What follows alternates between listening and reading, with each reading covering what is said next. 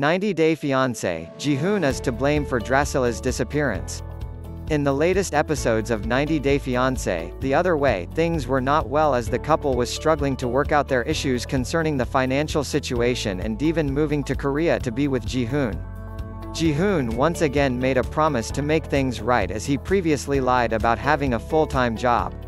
Devon agreed to give him a second chance for the sake of their son, Taeyong. Devon told Jihoon that she would go back to the US with her mom Alicia if he didn't change his ways.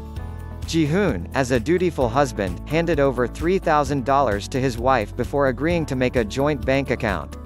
And things were finally starting to look up good. Things were going pretty well for the troubled 90-Day Fiancé couple as Jihoon apologized and agreed that he would look after his family. But right after the moment, Dracilla stormed off, leaving the 90-Day Fiancé crew shocked and her family running after her. Jihoon was carrying Dracilla, and she was asking him to let her down.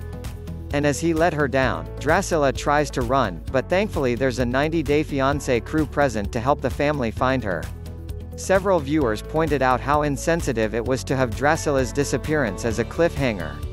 However, the real thing to concern is, why is Jihoon blamed for anything that goes wrong in the couple's life? However, the situation seemed to play out like Jihoon's fault because, lastly, Dracilla was seen with him. The next episode's preview showed Alicia saying that she feels rage and does not even want to look at Jihoon now. At the same time, Jihoon breaks down in tears with Devon while sitting in the street. But recalling the previous episodes, Devon and Alicia are more responsible for the incident because of their lack of discipline. Jihoon is always at the receiving end of Devon's anger, now Alicia's too. I have sympathy for Devon, but they need to stop blaming Jihoon for everything.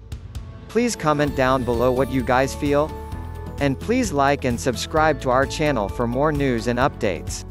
Thank you for joining us.